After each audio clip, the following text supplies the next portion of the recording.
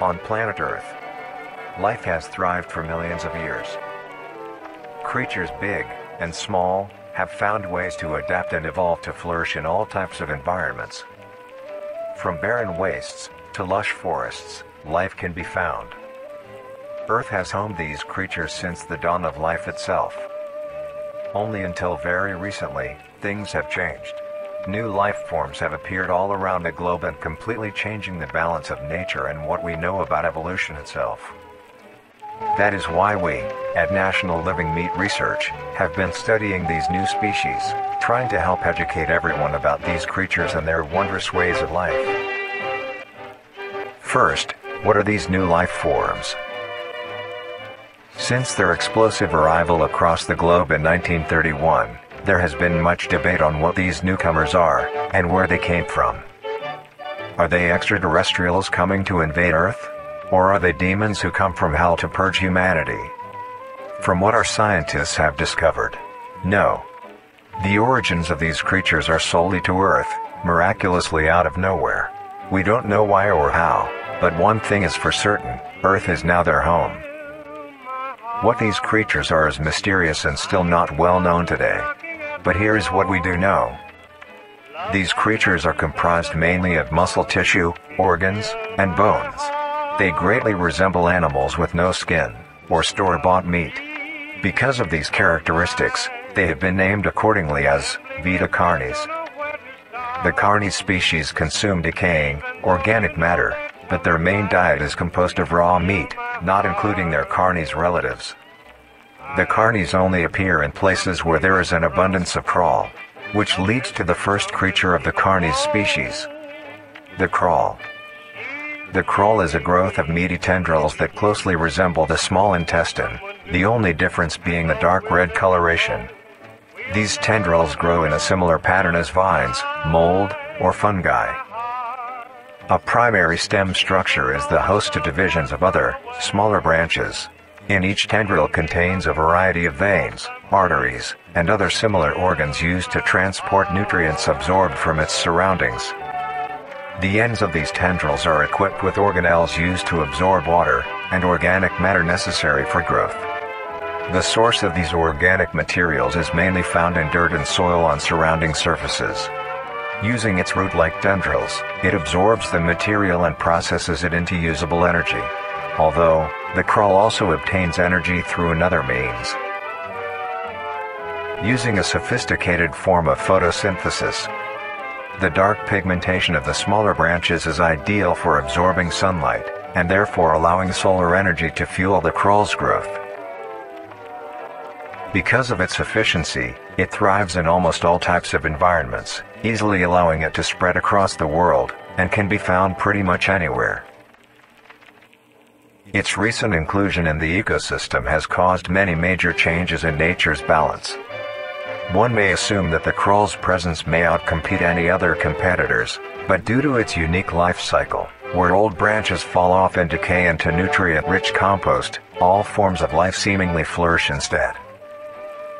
The crawl's abundance grants plenty of nourishment to all animals, from plants feeding on the decayed crawl, herbivores thriving on increased plant population, and carnivores feeding on both the abundant prey, and are able to eat the crawl as well. The presence of all these animals leave behind waste, which will be broken down and consumed by the crawl, and the cycle begins again. This form of symbiosis leads to an environment where all populations thrive. Humanity also uses the crawl to our advantage. Because of the supernatural rate of growth and its richness in nutrients, it has been sustainably cultivated into domestic farms. The crawl is harvested and processed into fertilizer, which greatly increases crop yield and quality. The crawl may also be used as a food source for humans, and reliably so. But due to its unkindly appearance and taste, it has yet to reach cuisine standards. The crawl also plays a very important role in the next creatures that we have been studying. Sometimes, in a crawl-populated environment, a node of meat may develop on one of the branches. This node will fall off and grow into a functioning organism, and go to live on as an independent animal. This leads us to the upcoming species that we will be discussing. The first of these creatures are the trimmings. The trimmings. Trimmings are small animals that resemble skinned raccoons. They are commonly known to have a plump body, round head, small eyes, nose and ear holes, and an agape mouth. They are also equipped with a diversity of limbs. All individual trimmings are unique, each with a different body shape, number of limbs, and other characteristics. One thing they all share in common is that they are made mostly of meat tissue, and are a maximum of 20 centimeters in length, no larger than a basketball. Its life starts with its separation from the crawl. It will wonder to find anything that is edible and able to consume. Although it is an omnivore, being able to hunt meat and forage for plant matter, trimmings are almost entirely scavengers. Their diet consists of rotting plants and meat, including, but not limited to, fruits, vegetables, roots, seeds, insects, and deceased animals. Although its appearance is unsightly, it is a cowardly creature, only fleeing, screeching, and hiding when threatened. Because of its lack of defensive traits, it lies near the bottom of the food chain, making it easily overpowered and picked off very regularly by predators. Naturally, its population would eventually die out, but this is not the case. The crawl constantly produces a large quantity of trimming nodes, keeping up their numbers. Naturally, trimmings can be found wherever there is abundant crawl. Trimmings grow at a decent pace, reaching maturity at around 7 months, having a maximum lifespan of 2 to 4 years. Although they are plentiful, humanity has no proper way to implement trimmings into society. Their overabundance has even considered them pests, due to them digging through trash bins and making excessive noise at night. Besides all of this, some people still keep trimmings as pets, and relatively domesticate them. Nuisance or not, trimmings are a wondrous creature. From their plentiful numbers, to their skittish nature, they are truly a thing to behold. The next species on our list is the meat snake. The meat snake. The meat snake is a worm-like creature, made of a variety of types of meat, coated in a transparent, skin-like membrane. Its size varies during its lifespan, depending on how much it consumes. When it first separates from the crawl, it is only a few centimeters in length. Eventually, it will reach an average length of 5 meters. Although, under extreme conditions, like natural disasters, war, or plague, it can greatly surpass this length. The meat snake's diet consists entirely of dead animals or parts. A meat snake is incapable of consuming a healthy, living organism. The meat snake allocates its food by using a tongue-like organ covered in sensors, to touch and feel its environment. The sensors catch particles of decaying meat, notifying the meat snake that there is food nearby. This process shares many similarities to regular snakes, hence the meat snake's name. Once it locates the corpse, the meat snake will open its jaw and swallow the entire body whole. Once the entire body is consumed, the meat snake's stomach will release a variety of chemicals. Some will break down soft tissue like skin, and the connection points between muscles. Others chemicals will then ferment and preserve the tissue to keep it from breaking down for as long as possible. After that, the remaining flesh and bones will move along the meat snake's tract, and slowly be implemented into its own structure, extending the meat snake. Unsatisfactory parts like skulls, pelvises, hair, and fingernails will be excreted. Speaking of skulls, the meat snake will take the skull from the consumed organism and use it as its own. Each meat snake has its own skull, each corresponding to what that one has consumed. During its lifespan, it will swap or replace these skulls if needed. A meat snake's lifespan depends entirely on how much a meat snake consumes. The longest one has lived for was 28 years. The meat snake has no predators and is immune to disease, due to its preserving chemicals. The only significant ways a meat snake can die is through starvation, burning, or complete destruction of the meat snake's membrane coating. Interestingly, the meat snake is the only member of the Carnis family that is able to reproduce. When a meat snake reaches an excessive size, and is in the conditions to do so, it will commence mitosis, splitting itself in two. Then the now two meat snakes will go on their separate ways and live on as two distinct organisms. Meat snakes can only be found in moderate temperature climates, not too hot, not too cold. Their population depends entirely on the amount of corpses available. Where there is death, there are meat snakes. Humanity will use them to our advantage. Meat snakes are a very efficient and clean way of disposing of any meat products. The preserving fluid within the meat snake's body disinfects the carrion, preventing the spread of disease. Humans use meat snakes in butcher shops as a waste bin, dispose roadkill, within war on the battlefield to dispose of festering bodies and parts, and within zoos to dispose of deceased animals. They are extremely tame, not caring if any creature is around them, only acting defensively when it is within consuming a meal. This means they are very easy to tame. Overall, meat snakes are a marvelous creature with a very interesting way of sustaining itself. It is an amazing experience to encounter one, as long as you don't mind the smell. Our next creature is the mimic. The mimic. The mimic is a bipedal creature with uncanny similarities to humanoid anatomy. They greatly resemble humans without skin, with added exaggerated features. These features include extended finger length, longer limbs, bulging, empty eyes, and their most prominent feature, a wide, teeth-filled smile. Although it resembles a happy face, this is due to coincidence, and is only how their facial structure is shaped. The maw of the mimic contains much more teeth than humans, and their teeth is comprised almost entirely of incisors, with some canine and premolars in the back. This tooth composition is ideal for biting down onto meat, and swallowing chunks whole. A mature mimic's diet is comprised entirely of human flesh.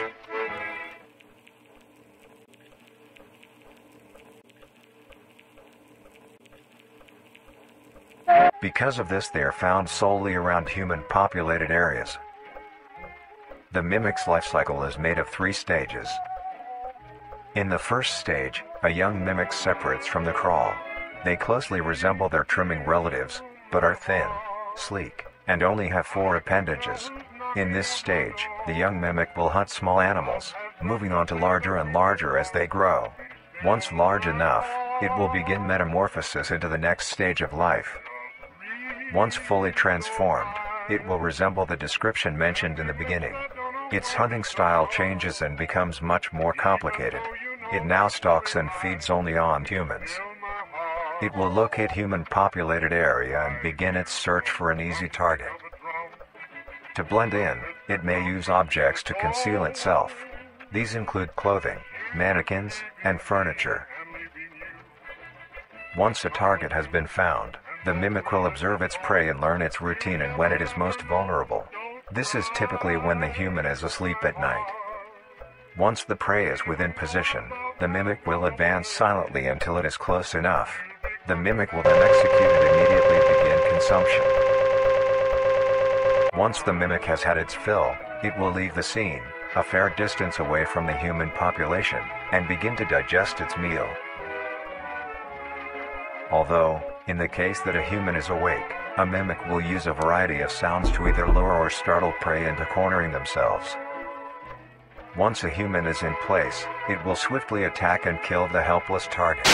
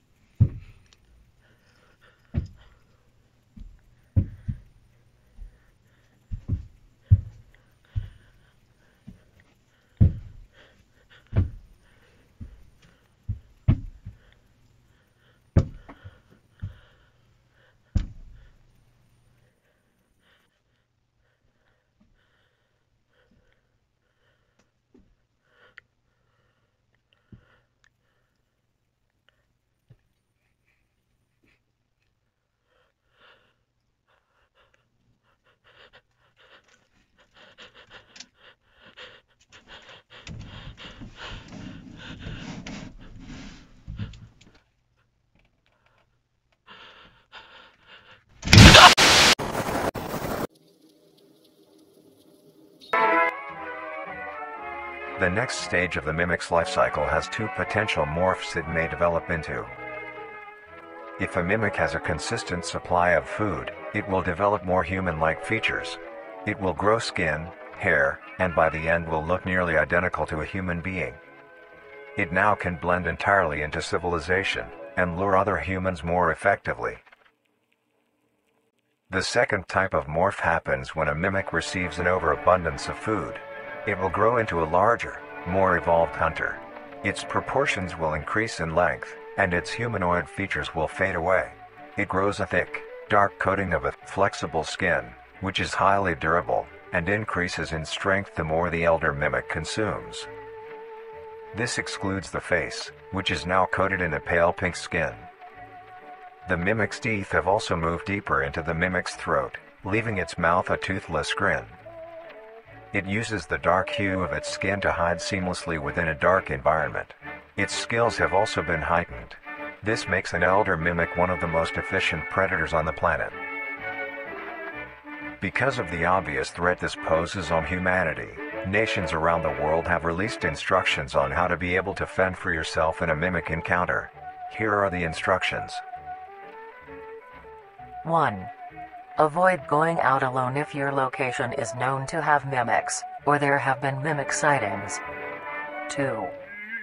If you encounter a stationary mimic, seemingly unfazed by your presence, quietly leave the location and alert your local authorities.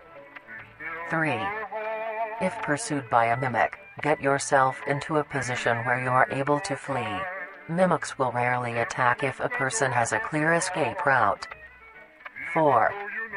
In the event that you have been cornered by a mimic, roll into the fetal position, protecting your neck, face, and vital organs from attack.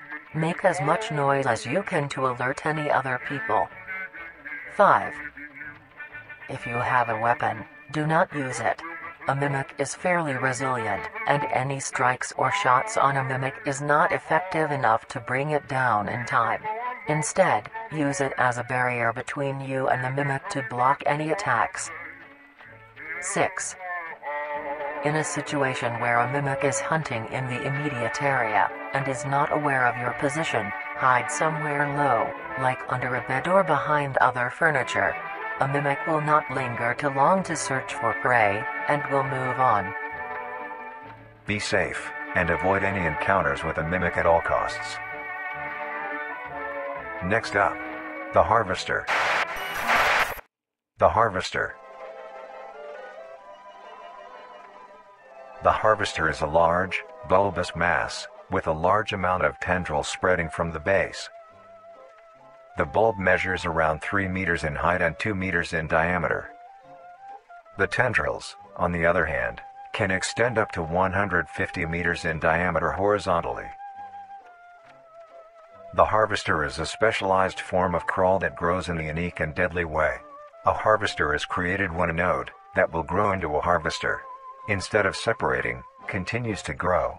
Eventually, it will grow tendrils of its own. It uses the energy provided by its mother branch and expands its reach further. Its tendrils, hidden just below the surface of the ground. The harvester is equipped with 2 types of specialized tendrils. The first type is bulky and flat. They lie the closest to the surface. These branches are lined on each length of the tendril with spines, extending in the shape of a bear trap. On each side of the branch, those particular spines have a vein that feed into them, that pump 2 types of venom. On one side, the spines can inject a neurotoxin, which will attack the nervous system of whomever it is injected into, causing sudden paralysis. The other side can inject an anticoagulant, which when injected, prevents blood cells from clotting. Whenever a large animal moves across the area armed with these tendrils, the branches will clamp onto the animal and thrash violently. Once the prey has been injected with both venoms, the tendrils will rest and the prey will immediately collapse. The animal will be unable to move due to the paralysis, and the wounds caused by the thrashing spines will not stop bleeding. All the prey can do is lie patiently, until succumbing to blood loss. Once the prey has bled out, the second type of tendrils come in. They lie below the spine equipped once. These branches are thick, but very sturdy. They share similar anatomy to the small branches of the crawl, equipped with organelle that absorbs nutrients.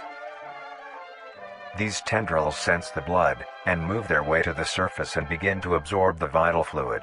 Once the blood has been consumed, the tendrils will wrap around the body and begin to shuffle downwards. This movement loosens the soil and slowly pull the body underground. Once secure, the tendrils will continue to feed until there is nothing but scraps. The nourishment absorbed by the tendrils will be sucked back into the main bulb of the harvester. This bulb houses all the vital organs and the venom glands that pump into the spines. The nutrients are then converted into usable energy. The remains underground decompose, providing a rich soil, causing very prominent plant growth, which then attracts more animals. A strange behavior the harvester displays is its choice of diet. The spines will only activate on larger animals, allowing smaller ones to pass by unaffected. The spines will also not activate on some species of bird. There are a couple theories as to why this happens. One, it could be that attacking smaller animals would cost too much energy for what they get in return, making it not worth the time. Another, could be that smaller animals may attract larger animals or predators, allowing a safe place where prey may thrive, and lure more predators. It truly is astonishing. Although it is a spectacular creature, it is also very dangerous. The harvester is decently rare, only populating sparse areas in the northern hemisphere and woodland forests. If you are stung by a harvester, there will be no way of helping you, being that there is no cure, and fatality is 100% positive. The best thing you can do is avoid encountering a harvester in the first place. If you are hiking, take note of any warnings or signs saying that there are harvesters around. If you also notice an abundance of lush, ground-dwelling plants in a forested area, and there are no signs of wildlife, this is suspicious and you should leave the area, staying close to the base of large trees or rocks. If you find yourself in the middle of a harvester ground, do not panic. Sudden movements may activate the tendrils and will inject you. Although a harvester is rather forgiving, do not risk any skittish movements. Remain calm. If you have any objects with considerable heft, like coats, backpacks, or full water bottles, gently take that object and lightly toss it towards the bulb, and away from your escape route. This will activate the spines on where the object lands, distracting the bulb for a moment. You will then slowly begin to do wide shuffles away from the bulb.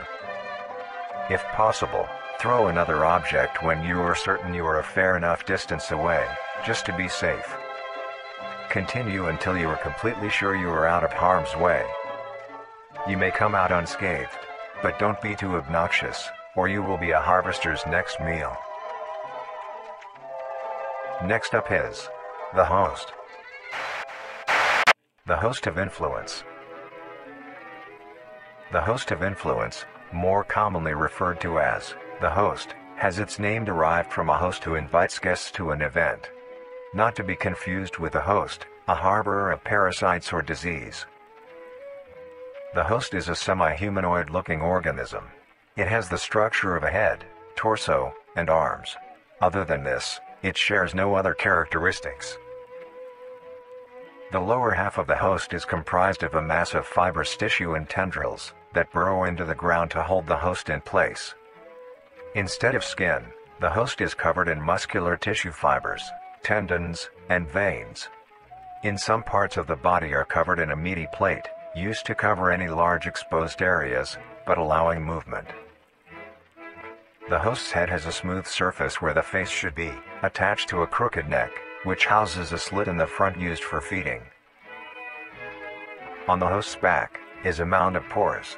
Protruding from these pores are hollow, hair-like structures, extending outwards. These hairs are barrels that release spores produced within host's body, by being fired into the air. These spores are hazardous, so keep clear of them at all costs. Luckily, the host is rare, only found in North America. Obtaining info about the host is a very risky and daunting task. This is because of their rarity and of how dangerous it is to be up close to one. The spores released by a host is very dangerous when inhaled. A host will release a cloud of spores into the air, which will be picked up by wind and carried great distances. If an organism inhales the spores, the particles will find their way into the organism's brain and infect them. An infected organism will show no symptoms of infection right away, but a couple hours after infection the infected organism's behavior and thought process will change. The first symptoms that appear are restlessness, sluggish movement, numbness of joints, and lack of coordination. Then more serious symptoms appear over time. These include dizziness, migraines, impaired speech, and trembles. If you, or someone you know show these symptoms, contact poison control or emergency services. After a total of 6 to 7 hours after infection, the organism will cease all activities they were previously doing and begin to walk. The direction the infected will walk is towards the host whose spores have been inhaled by the infected individual. If the infected makes their way to the host, they will kneel down in front of it, expose their vital organs, and the host will promptly gut and remove those organs. The host will consume them and discard the leftover scraps. However, if an infected organism doesn't reach the host within a 36-hour span or is treated for their infection, the effects will wear off and return back to normal. If a host is unable to find prey or doesn't like its current location, it will unroot itself and move to a new location. Their scarce numbers and the hazard of being around one makes getting info about the host very daunting. All you need to currently know is that the host is extremely dangerous and should be avoided at all costs. Next, the monoliths. The monoliths. The monolith is a very new creature, only showing up in June of 1972, in the area of. There are only 7 monoliths, all of them located in a circular position, 1.5 kilometers in diameter. This ring of monoliths surrounds. The monolith is a Titanic-sized being, measuring roughly 120 meters in height. Each monolith has 2 trunk legs that are firmly embedded underground. The legs connect to a torso. The creature itself is made of hundreds of thousands of meaty strands, tightly woven together to form the structure. These strands end at the neck, fusing into a solid mass of hardened flesh in the shape of an upside-down triangle, with a hole in its center. On each side of the monolith where arms would be, there are dozens of long, rope-like appendages. These reach just barely to the ground. At the creature's feet, the strands go deep into the earth and extend horizontally a decent distance away. What the monoliths do is simply stand and do nothing. The only activity documented that the monoliths have done was in. During this period, they were extremely aggressive. When the group of were making their way to the city, the monolith that they had passes roared a deep bellow and swung its appendages at the team, completely wiping them out. When military vehicles were dispatched, once they got close enough top the monolith, it roared another call, this time releasing an EMP blast, completely knocking the vehicles out in the vicinity. Finally, long-distance rockets were fired and struck the creature.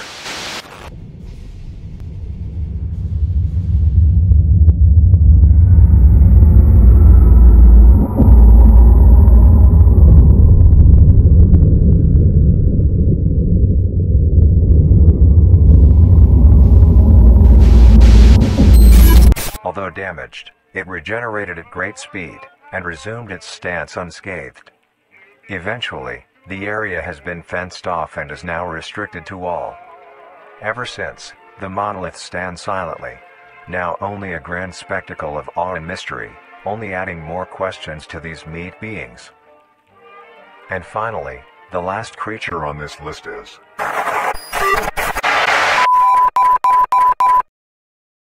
The singularity is an orb comprised of a dark-colored mineral with hints of luminous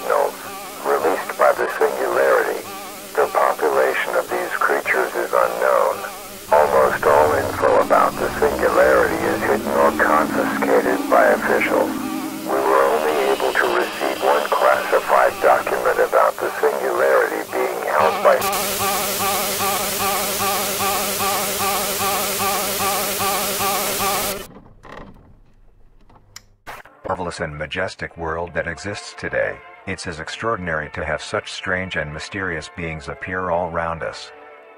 Thank you for joining us on this journey of exploration and discovery of the lives of these living meat creatures.